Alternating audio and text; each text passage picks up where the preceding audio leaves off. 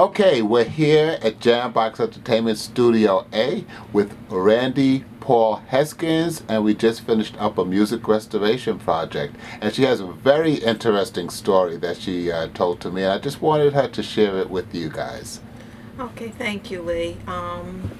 Unfortunately, my mom passed away recently, and in going through her possessions, we found boxes that hadn't been opened in 20 years, 30 years, and I think this one particular box likely hadn't been opened in 50 years or more.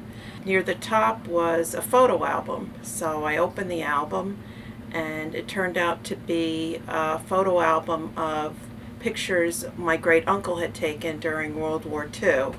And I know this because he was not only good enough to take the pictures, but dated and labeled the back of them.